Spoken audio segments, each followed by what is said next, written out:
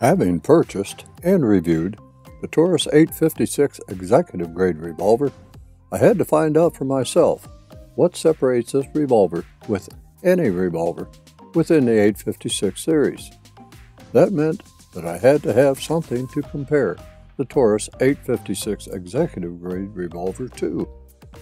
My choice was the Taurus 856 Defender. Stay tuned to find out which one, because I am going to tell you all about it.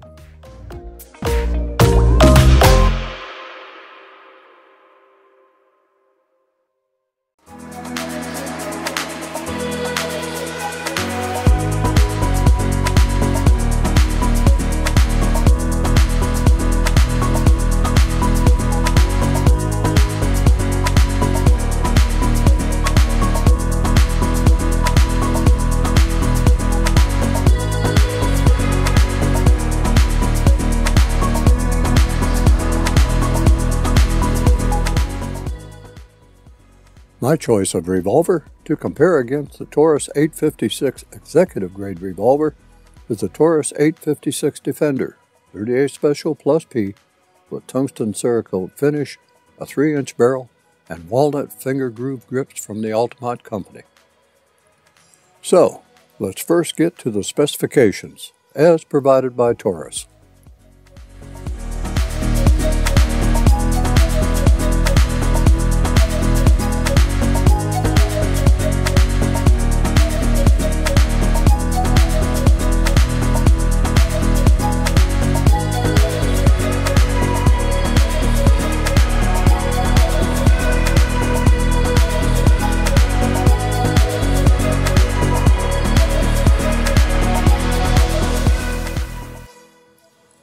Well, there you go.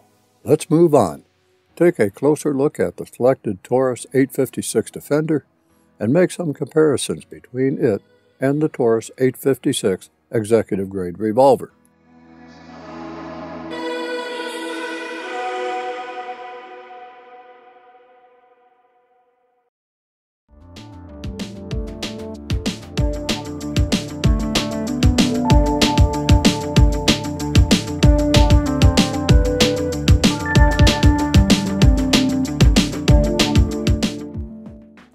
Aside from the price difference of around $200 less than the Taurus 856 Executive Grade revolver, this Taurus Defender has a lot of things going for it. Appearance-wise, you will see a few major differences. Rather than the ramped front sight of the Taurus 856 Executive Grade revolver, this Taurus 856 Defender incorporates a tritium night sight with a bright orange outline. It sure makes picking up that front sight very easy in darkened conditions, and it does not seem to wash out in bright sunlight. The rear sight remains as a simple notch cut into the frame. Considered as a combat sight, it is adequate for the purpose of this revolver, self-defense at relatively close distances. Beyond that, it is left to the expertise of the operator. The finish is quite different from that on the Taurus 856 Executive Grade revolver. As compared to the Taurus 856 Executive Grade, the 856 Defender is finished with a Tungsten Cerakote. According to my research, Cerakote tungsten is a dark graphite gray with silver metallic. Cerakote H-series coatings are durable, corrosion resistant, and provide unparalleled levels of hardness and adhesion. These coatings are also resistant to most solvents and chemicals. The foundation for Cerakote H-series coatings is a unique ceramic technology that imparts both flexibility and excellent wear resistance to the final coating. The result is a smooth but yet pebbled-looking finish that sets it apart from the hand-rubbed satin finish of the Taurus 856 Executive Grade revolver, and is quite appealing to the eye. I want to say how impressed I am with the Tungsten Cerakote finish. So I will. I am impressed with the Tungsten Cerakote finish. I was not expecting that deep gunmetal gray, but a lighter gray. With the trigger, hammer, ejection rod, and black hardware, coupled with the dark walnut finger groove grips, this is one great-looking revolver. It should be obvious that this Taurus Defender is a double-action, single-action revolver.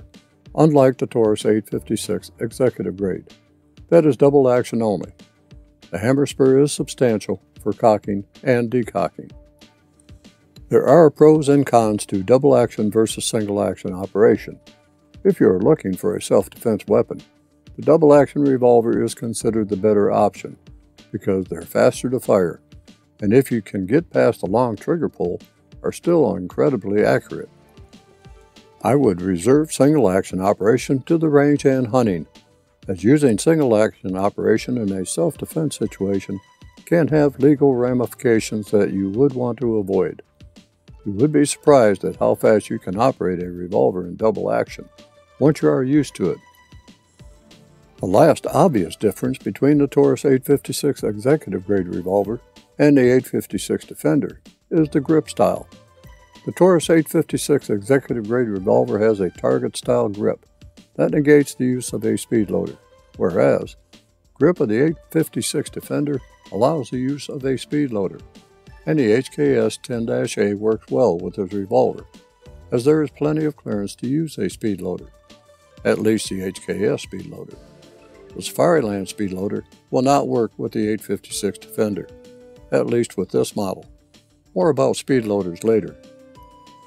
The grip of the 856 Defender is slimmer in girth than that found on the Taurus 856 Executive Grade revolver, with the open backstrap, but the finger grooves provide a good grip and also a hook point when drawing the revolver from a holster.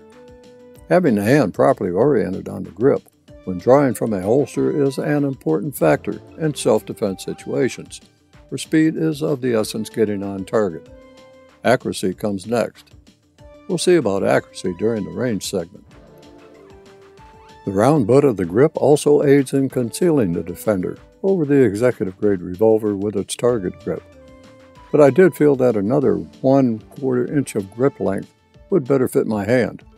In your hand, they may be just right. Stated in the specifications for the 856 Defender, the ejection rod of the 856 Defender has been lengthened to ensure positive ejection of spent shells. Measuring the ejection rod of both the 856 Executive Grade and the 856 Defender shows no significant difference between the two. Expended shells, once ejected using a proper hand slap method, may hang up on the edge of the grip with the ejector at full ejection, but fall free when the ejector rod moves forward. Also, as noted in the specifications for the Executive Grade and Defender, this model, the unloaded weight of the Executive Grade is 25 ounces, whereas the unloaded weight of the 856 Defender is 24 ounces. With both the 856 Executive Grade and the 856 Defender being constructed of stainless steel, and that both revolvers are essentially the same, where did that 1 ounce go? The only thing that I can think of is the difference in grips, with the finger groove round butt, no backstrap grip of the Defender, having less material than the target grip of the Executive Grade.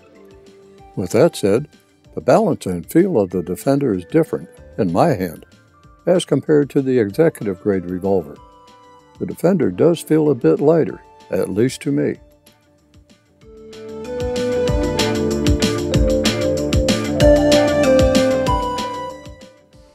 The cylinder locks up tightly when the trigger reaches the staging point or when the hammer is pulled into single-action operation.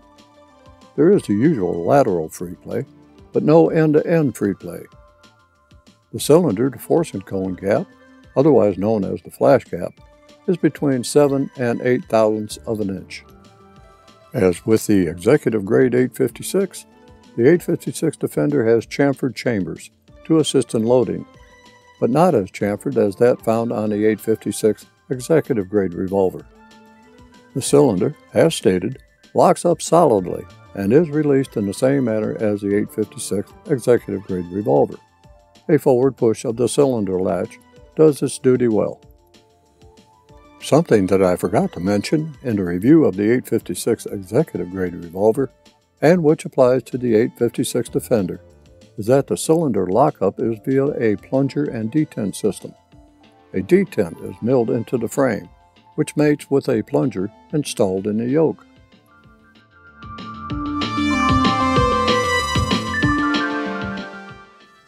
Single action trigger pull was 3 pounds 9.7 ounces with a 5-pull average.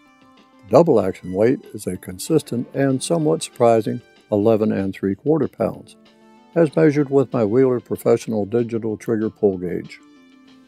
The double action trigger pull, while heavy, is smooth, and engaging the staging point is quite easy if you take the time to find it. After staging, there is a bit of creep until the hammer falls. This is also true in single action mode. Trigger creep is not that much, but it is noticeable.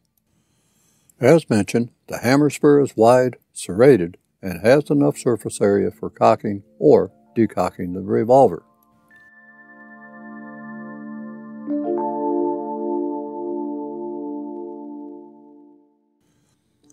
Imagine my surprise when I unboxed the 856 Defender and discovered another front sight. A plain black ramped front sight that could replace the Trijicon front sight, should I decide to do so, but won't. Additionally, there was a roll pin. For what, I asked myself. Looking at the parts diagram, I realized that it was an alignment pin for a grip. Now, why would Taurus provide a pin for a grip that I don't have? Well, I did have a grip. A rubber boot grip was hiding beneath the cardboard inset in the box. Stupid me had not even lifted the inset to even see if anything was beneath it. Should I decide to change the wooden grip handles for a rubber boot grip, which I won't, one comes with the Defender. Is Taurus on the ball or what? Okay, let's take a peek at maintenance before heading to the range.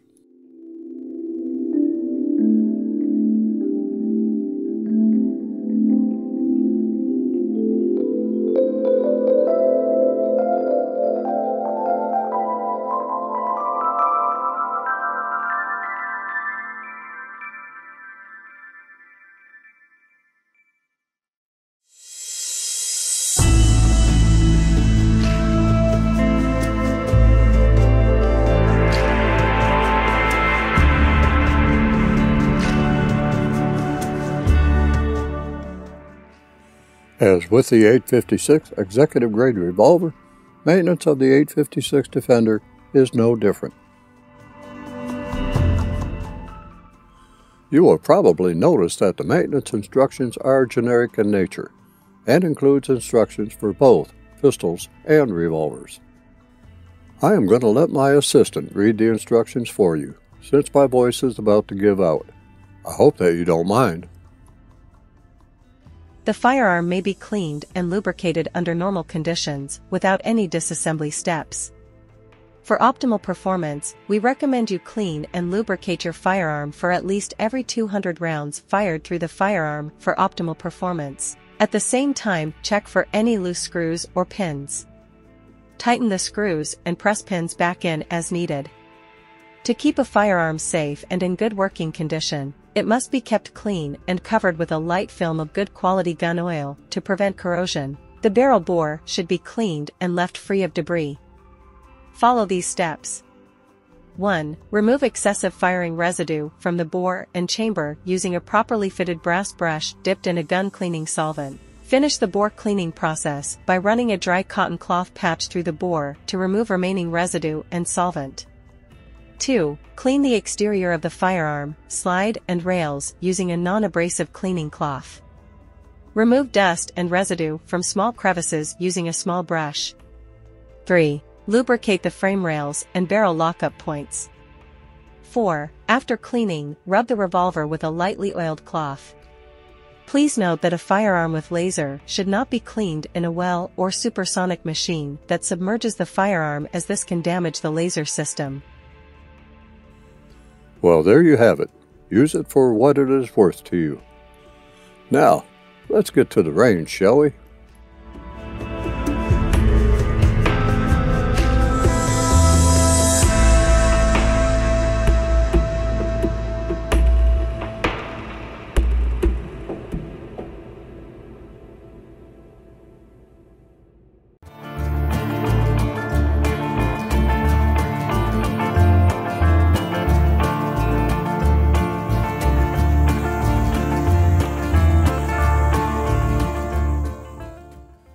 In the specification segment, I noted that although the 856 Defender is plus P rated, that comes with a caveat. That is from Taurus. And here it is.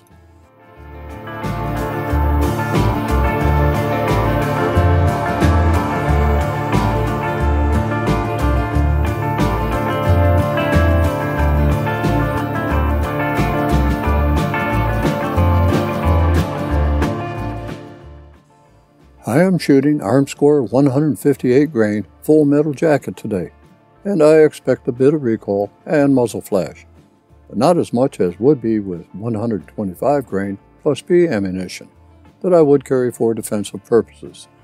I am just taking it easy today to see what the 856 Defender and I are capable of.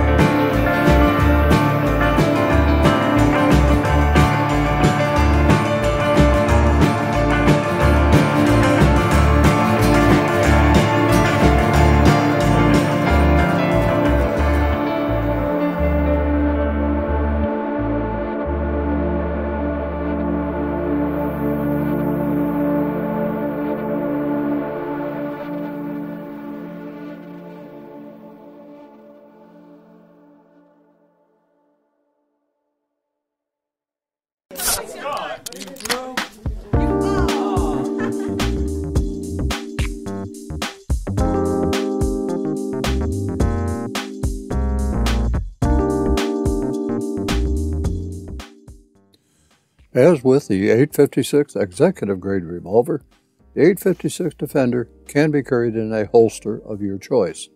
However, due to the presence of the hammer, the Defender can be carried in a shoulder holster without worrying about it falling out. My Galco Miami Classic 2 shoulder system for the Ruger SP101 works very well for the Defender, just a bit of barrel peeking out. However, Galco does have a Miami Classic 2 shoulder system specifically for the Taurus 856, both for 2-inch and 3-inch revolvers. And note that the muzzle on some guns will protrude beyond the leather. This is by design. As with the 856 Executive Grade revolver, I can recommend 3 IWB holsters that work for me. The first is the Falco A602 Timeless Pancake IWB leather holster with snaps that is shown, or the A112 Hawk Stable Easy On IWB leather holster that has metal clips and which is on order. Note that these holsters are for the Ruger SP101 3-inch revolver, will work very well for the Taurus 856. The second holster is the Alien Gear Cloak Tuck 3.5 IWB holster. This is an excellent hybrid holster if you prefer this type over a leather holster.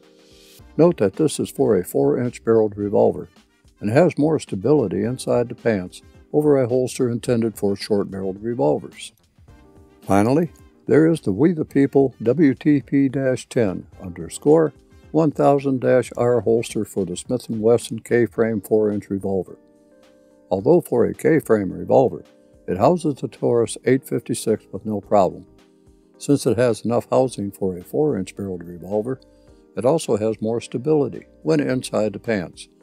This is my go-to holster for carrying in the cross-draw position, which has become a favorite carry position for me. As mentioned, there are plenty of holsters, IWB and OWB, for the Taurus 856 revolver. Obviously, do your research to find the right holster for your needs. That's enough.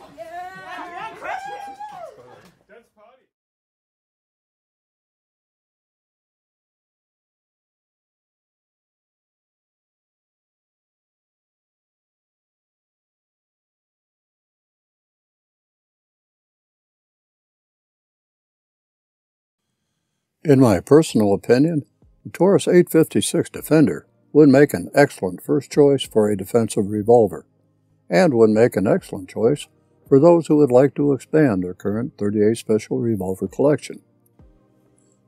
There are 19 models of the 1856 to choose from, and you might prefer the Hogue rubber finger groove grips to the hard wood grips of this model, or even G10 grips, or an 856 Toro that is optic ready. So far, I believe that the choice of the 856 Executive Grade and this model of the 856 Defender are good choices for me. If you feel that the .38 Special Plus B is a good cartridge for self or home defense, perhaps you should check out the Taurus 856 line of revolvers.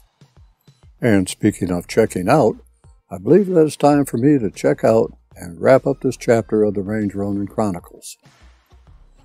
More gun and gear reviews are in the mill, so stay tuned to the channel that, I am proud to say, is like no other.